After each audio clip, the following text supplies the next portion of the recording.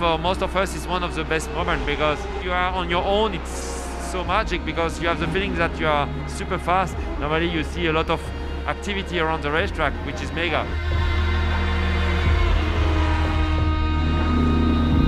Just got out of a double stint, crazy fights out there, a couple of contacts. I think we have quite a good pace. It's difficult to pass on this track when you're only a couple of tenths quicker. Currently is Matt Kimmel in the car. I think we are 9 just now. Still a very long way to go, so we'll keep on pushing.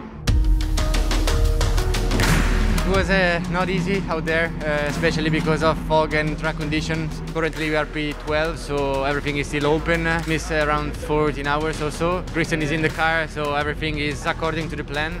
Now there is full course yellow, and there will be also safety car soon, so it's a chance to catch the pack back.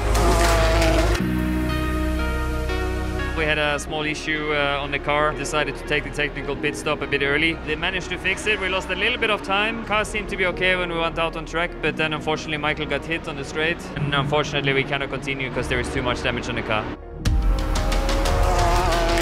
We've experienced some sort of mechanical problem from the front axle. There's been a noise for the last couple of stints. Still trying to obviously find the problem. We'd like to try and get back out, but yeah, let's wait and see. Throughout the night, it was quite strong for us. We've just been circulating from P8 to P12, keep it clean and then push really hard the last 2 hours. The car was quite good in the night. We all did good stints. Now we are quite competitive, still in the top 10. We did our technical stop already.